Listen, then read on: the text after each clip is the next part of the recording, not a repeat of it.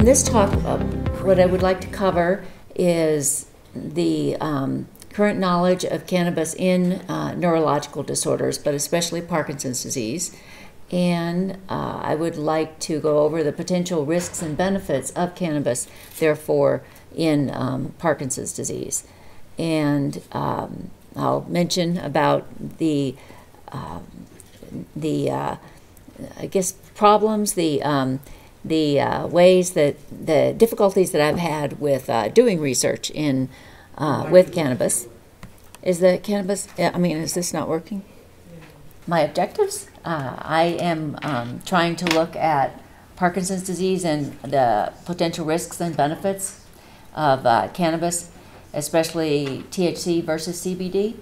I'll go over some of the problems or hurdles that I've had with doing research on cannabis, and I will tell you about the current state of the research that I've been doing. So, how did I get involved in this? This is one of my patients. He's 55 years old. On the day that he turned 50, I had to tell him that he has Parkinson's disease. And that was particularly hard on him because he had a mother that had onset when he was 50. When she was 50, and she passed away within 5 years. So she had a particularly aggressive, bad form, and he's done quite well in comparison. But he's an avid soccer player and bicyclist, and that actually was a good thing for him because exercise might slow down the progression of Parkinson's. When I told him that he had Parkinson's, then he wanted to look and see what could he do, of course, and asked me about complementary and alternative methods of treating Parkinson's. And there really was no information and no good solid information. So he went ahead and has found that if he does a if he vapes cannabis about 20 minutes before he gets on his bike, then he has less of the dystonic in-turning posturing of his foot. Young onset Parkinson's patients often get dystonia with exercise, and so that's what he would get. And if he had if he did the vaping, then he would not get it very much, and he could have a nice workout. He did also report that he also couldn't focus very well for 3 or 4 hours. And he's an entrepreneur, and he's on his third product, which I think is going to work. And so he would have to time his vaping with his exercise and his work. But he and other patients with Parkinson's disease, this is another one here. He's at Burning Man. They really have been seeking alternative treatments to the heavy-duty drugs that we give them. And so many of them have been asking and trying all sorts of different stuff. I think it's important for us to have some scientific information. So Parkinson's is a relatively common neurodegenerative disorder affecting about 1% of people over age 50. It's characterized, mostly people recognize the motor symptoms, which are rest tremor, stiffness, slowness, and balance difficulties. But also, folks really are bothered by the non-motor symptoms. They have cognitive problems, anxiety, depression. They have hallucinations sometimes, particularly from the medicines that we give them on top of the disease. They have a lot of sleep problems and autonomic problems. So there's about 1 million people affected in the United States and around 15,000 here in Colorado. So we did a survey, a colleague of mine, Benzie Kluger, did a survey of our Parkinson's population here at the University of Colorado and found that about 5% of our patients with Parkinson's were taking cannabis. And they were taking all sorts of different varieties. And what they did report was a lot of them were taking it because they found it was helping. And they reported that it reduced tremor and stiffness and anxiety, sometimes helped them sleep. But also the older folks told us they didn't like the high, that it made them feel off balance and dizzy. So everybody knows about THC, and I'm going to phrase it, talk about it in terms of Parkinson's a little bit. So as you know, it's the major psychoactive component of cannabis. I don't really like the term psychoactive because I think people should say it's the thing that causes you to get high. The other components of cannabis also have effects on the brain, so they're psychoactive. But nausea and vomiting, clearly, excellent studies have shown that THC reduces that. It also helps appetite, and it helps pain, likely.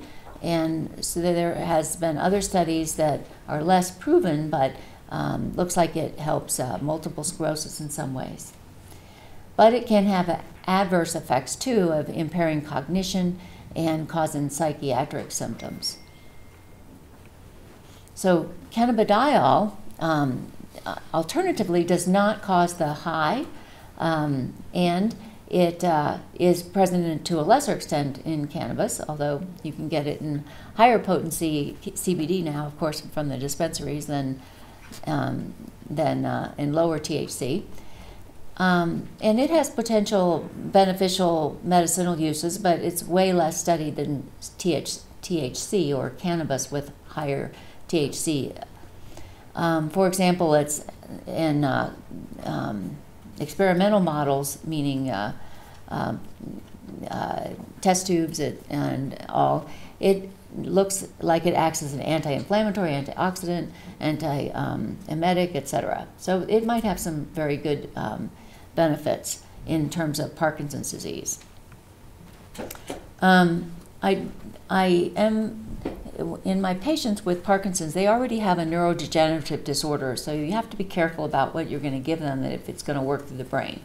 And for cannabis, then studies have shown that it acutely and chronically has effects on the brain. So acutely, then it impairs verbal learning and memory, and also attention and psychomotor function.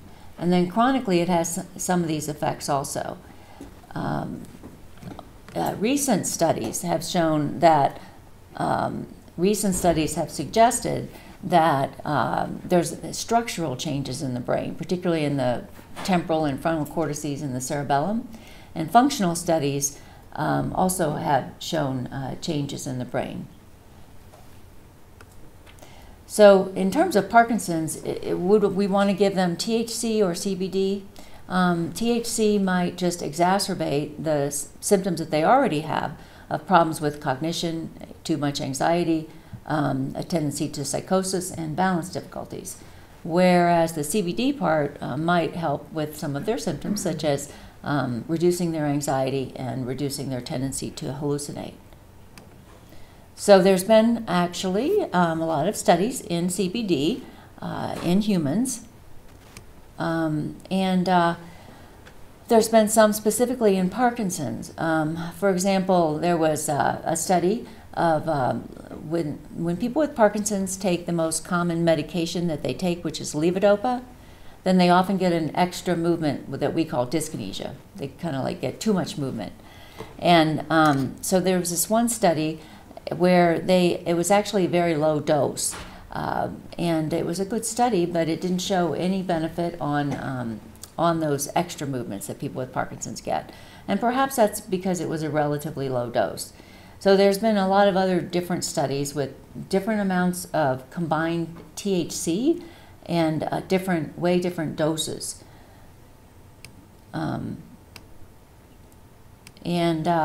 So the amount of THC and the compositions have varied widely. But if you just look at CBD, then studies suggest that people can take orally up to 1,500 milligrams a day, and it's pretty well tolerated. So to pause for a moment on research and what the conclusions that you can make from it. So case reports are what we commonly do. We notice an effect and we report that we see that effect in 5 people that we didn't expect to see. So we report that, and that's a case report. but it's really anecdotal. And so then you can try to match those cases, and so that's a case control study. You can do cohort studies where you follow a group of people over time. And then really the gold standard is randomized controlled trials. And that's where you can draw more conclusive results. And the best evidence, the most solid evidence, is when you actually have several randomized controlled trials and you do a meta-analysis of that. And then you can really decide whether something is working or not working. The state of the art or of science in cannabis is way down still in terms of case reports and cohort studies at best. There have been some randomized controlled trials, but especially in the area that I'm looking at, there's not anything definitive. So I think Dr. Delaval said it eloquently, the restrictions that are placed on researchers. I'm not an employee of the VA, but I am a university professor, and actually researchers in the United States, whether you're a university professor or not, there's two ways of doing cannabis research. One is to give the patient cannabis, and the other is to do observational research. Just they're already taking cannabis, and you observe what they're doing and measure things that have to do with that. So to get some funding, then the state of Colorado had restrictions too, and as a result, the type of research that I could do would mean that I would need to get the cannabis from a source that was that the FDA would approve of, and that the DEA would also allow me to pursue. And so that means that I had to get it from the National Institutes of Drug Abuse. And so they contract presently with the University of Mississippi and have for many years, and they have been working on trying to produce a high CBD to THC study product, and have recently told me that they have had a 30-to-1. But at the time that I was starting this research, the best that they had was like a 10-to-1. And so it really wasn't an option because I didn't want my Parkinson's patients to get too much THC. So I was not sure if I wasn't going to be able to use the NIDA source, and I'll continue that story in a moment. But what I wanted to study was the CBD and see if it had an effect in Parkinson's disease, and specifically on tremor. So my primary specific aim, though, was to see if it was tolerated, if it was safe, because just the level of research I was doing, it hadn't been done before, so that's the first thing you check. And secondarily, I had designed outcome measures to look at tremor and to look at other aspects of Parkinson's. So this is the different ways that I was studying those outcomes.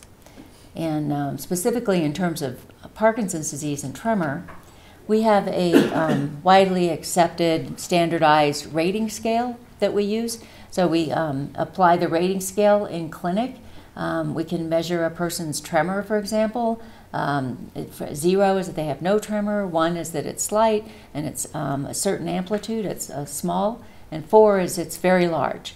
And then also we can measure how constant is it. 4 is 100%, and 1 is 10 to 25% or less than 25% of the time that they're in clinic with you. So we have rating scales, and it's called the Unified Parkinson's Disease Rating Scale. And that's what I chose to use to study tremor, but also that United Parkinson's Disease Rating Scale looks at all different aspects of Parkinson's. And so we use that scale and every other scale practically we wanted to look at all different aspects of Parkinson's since we had the opportunity and since they had so many different symptoms. And so we checked them did assessment tools on all these different areas. So they had to meet, the only criteria that they had to meet to participate in the study was that they had to have a decent tremor. and not a history of drug or alcohol dependence. And we've had some very excellent discussion of the importance of tolerance. And so we decided that we would have patients stop or be non-users, but at least have to have a negative testing when they came in and got started. So the protocol involved 2 stages. First off, we wanted to figure out what dose to use and to get an idea of safety and a signal for efficacy. And then we would apply that to a randomized controlled study. So first we had an open label dose escalation study, and they had a screening visit, then a baseline visit, and then we put them on a low dose, and we titrated them up, calling them every 3 days as they titrated up. And then they came in at their highest dose visit, and we evaluated them, and then they came back a few weeks later as a safety follow-up visit. So that was the protocol for the open label study. So the big issue was, what can I use if I want to do a study? The CDPHE gave me funding, and I agreed to use a NIDA product, but then actually I got the funding and I found out that I really didn't want to use what they had available in Parkinson's patients. And so it took me a while, but I ended up negotiating and working with GW Pharmaceuticals that are now Greenwich Biosciences in the US branch here, to use their product, which is called Epidiolex, and it is 98% pure CBD and has less than 0.15% THC. And it's suspended in sesame oil to 100 milligrams per milliliter. They are using this product to study pediatric epilepsy, very severe forms, and are looking for an orphan designation from the FDA, and they have just submitted to the FDA after doing some extensive studies, and have found that it was very effective. And so they're hopeful that they will get that indication within the next year. But in the meantime, they let me use it for my Parkinson study. So just to pause for a moment on what it took to get started, there was lots of different steps. First, the University of Colorado, the university setting has its rules, but the University of Colorado was very supportive of this research. The University of Colorado Hospital would not allow for cannabis to be on the premises for me to do the research there. And so the CTRC, Clinical Research Trial Center, was available to me, and the University of Colorado actually built a room to store, according to DEA regulations and all, and they built another room for one of my colleagues to do specific vaping type research. So they were very supportive. With any study, if I was to want to do a study, then in the CTRC, then they have a scientific advisory review committee as part of their obligations to the National Institutes of Health, and so I have to go through that. And they actually helped me refine my protocol and were very helpful. Long, painful process, though. And then the IRB, Human Subjects Committee, was after that. And after I got that approval, when we had a lot of discussions about driving and a lot of different issues, then I had to get an IND, an investigational new drug approval from the FDA to use the Epidiolex in this way. And that wasn't too hard. That actually only took me about a month. And I had to get a DEA Schedule I license. As a physician, you have a Schedule 2 through 5 license, but marijuana falls under Schedule I, and that involved a local DEA inspection. It took about 2 months. wasn't too bad. And then the university has a lot of other things too that you have to take care of, but that's really for all different research. But between all of that, then there's a lot of paperwork that I have to maintain for the FDA and for everybody, and keep doing renewals and updates. So it's a lot of work, and it took me 22 months to get started on the first patient after I was told that I was funded, and but I didn't get any money until I had all of the everything in place. So this is why you do it. So we started on the open label, and we completed it. We had 15 patients enrolled. One withdrew consent, one was a screen failure, and so we had 13 left. So then we had 3 people in the process of the study drop out, one because he got a rash. So I thought that the urticaria, this was a fellow that worked in a plant store for a long time, and he would get rashes from a certain type of plant, and he said it would cross-reacted, he thought, with this plant, this was actually an extract from a plant, but that's probably what the lowest dose he got severe urticaria. So he dropped out, and then 2 other patients dropped out. One had a lot of GI problems at her baseline that had been very stable for about a year, but they flared up when we started giving her a bunch of oil. At the high doses, then people were taking like 10 milliliters of oil twice a day. Then another patient had some symptomatic liver problems and dropped out. So we ended up having 10 people that we could do an efficacy analysis on, but we looked at everybody that took study drug to study safety. So the patients were on average 68 years old, mostly men, and they had mild to early middle stage Parkinson's disease, and they'd had it for about 6 years. They were doing overall. They had normal cognition. They were all ambulatory. They were doing pretty well in general. So adverse events was our primary outcome. And while it looks like there's a lot of them here, and there's a high percentage, they were mild. And diarrhea, I think, was probably related to the oil amount that they were taking. And somnolence was probably related to the relatively high doses that they would get to. Fatigue, along with the somnolence.